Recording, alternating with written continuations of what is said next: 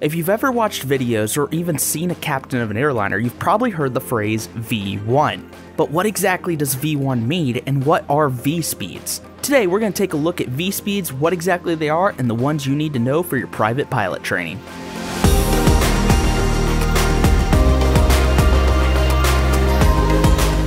The first thing you need to know about V speeds is they are different for different aircraft. Today, I'm going to be referencing V speeds for a PA-28 or a Piper Cherokee, but be sure to reference your own aircraft's operating manual so you know what the specific V speeds are for the airplane that you're training in. So what exactly are V speeds? Most people, they see the V and they think the V stands for velocity, but the V actually stands for VTC, which is a French term which means speed. Simply put, V speeds are standardized aviation terms that are used to identify certain speeds that you need to know for your aircraft. Keep in mind, there's a lot more than what we're just going to talk about today, but these are probably the only ones you need to necessarily know for your private pilot training. The first one we're going to talk about is VSO, and this is the speed for minimum steady flight in a landing configuration. If we take a look at the airspeed indicator, the VSO speed is indicated by the bottom of the white arc, and the Piper PA-28, it's 45 knots. The next one we're going to take a look at is the VS, which is the minimum steady flight speed at which an airplane is controllable. Now, this is generic and it's not tied to a specific speed, but if you want to get specific, then let's take a look at VS1. This is essentially the minimum steady flight speed when the airplane is in a clean configuration, meaning no flaps. In the case of the PA-28, this is 50 knots. Next, we'll take a look at VR, which is the optimal takeoff speed. When you're cruising down the runway and about to take off, VR is the point at which you're going to pull back on the stick and rotate, essentially, causing the plane to leave the pavement and take flight. And the PA-28, VR is 60 knots. Next we have VX, which is the best angle of climb. Now this one's going to get confused a lot with VY as well, so here's the main difference between them. VX, the best angle of climb, is the greatest gain in altitude in the shortest possible horizontal distance. This means you're going to climb the greatest set altitude over a short period of distance, not time. For the PA-28, this is 64 knots. VX comes into play when you're trying to take off and you're taking off over an object at the end of the runway. We'll talk about that in later videos. And the other V speed it's most commonly confused with is VY, or the best rate of climb. VY, in contrary to VX, is the greatest gain in altitude in the shortest time period, so this has to do with time, not distance. VY is typically the speed you are going to climb out on because it's going to give you the fastest gain in altitude over the set period of time. In the Piper PA-28, VY is 76 knots.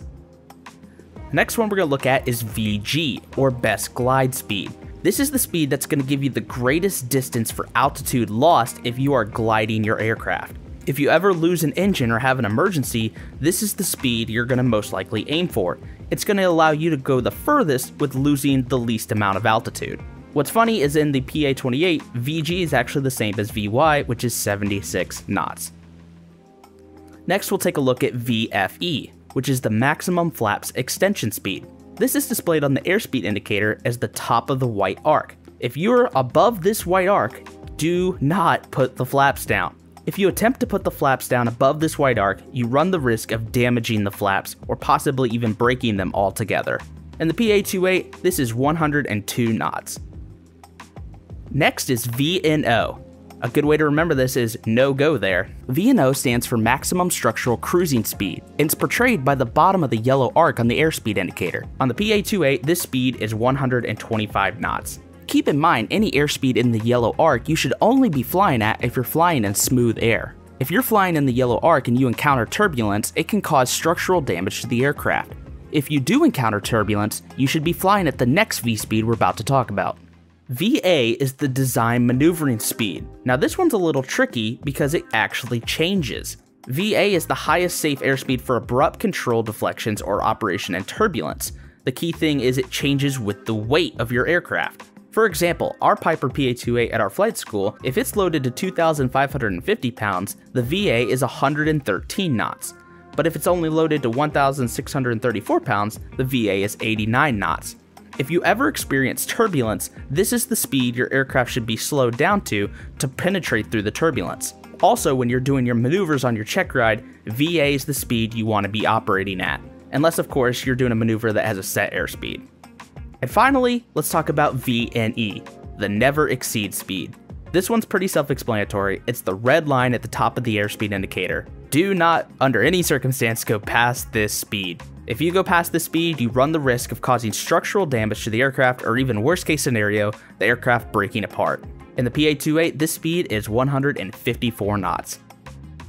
Make it a good habit of starting to memorize these V speeds, because you need to know these speeds to have safe operation while operating the aircraft. We hope you guys enjoyed this video. This is the building block for more videos in the future. These V speeds will come into play later on, so be sure to start memorizing them. Thank you guys so much for watching. Be sure to hit subscribe to keep up to date when we upload our next private pilot training video. Hope you guys have a great day, and we'll catch you in the next video.